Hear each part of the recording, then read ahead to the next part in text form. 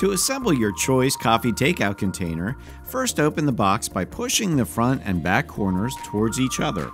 Next, insert the bag into the box with the spout facing down and put it through the front opening using the cardboard flap to lock it into place.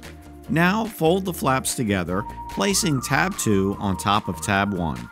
Next, lower flap 3 over the handle, and then lower flap 4 over flap 3 and the handle.